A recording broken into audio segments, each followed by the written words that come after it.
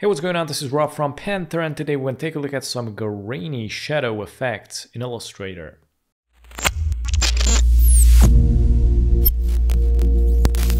Also, if you want to learn how to make all these videos here in these examples and push your skills to the next level, I launched my Patreon page where I uploaded a bunch of these advanced tutorials. If you want to check them out, you can click the link in the description and access Patreon premium content, where you can access a bunch of high quality images and tutorials.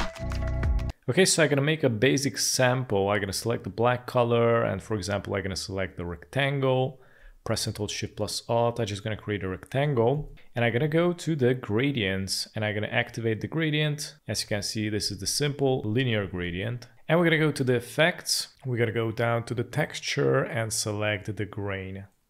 And it's gonna show up like this. This is the default. And we're going to change the grain type. You can see we get a couple of examples in here. This is still RGB. And we're going to need to find the stippled effect. So basically this is the black and white grain. You also can decrease the intensity and the contrast. You can experiment. Check this out. If you increase the contrast, the transition between light and dark is going to be like really small. But if you decrease it, it's going to be good. So the contrast is going to be low, and the intensity, you also can check that out. I'm going to go with 40-ish. There you go. Click OK.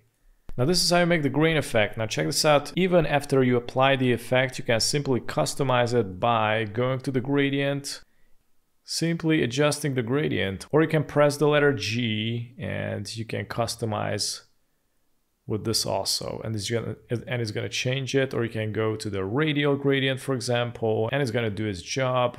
You can fully customize it however you like. So this is how you apply this really cool pixelated grain effect in Illustrator. Thanks for watching.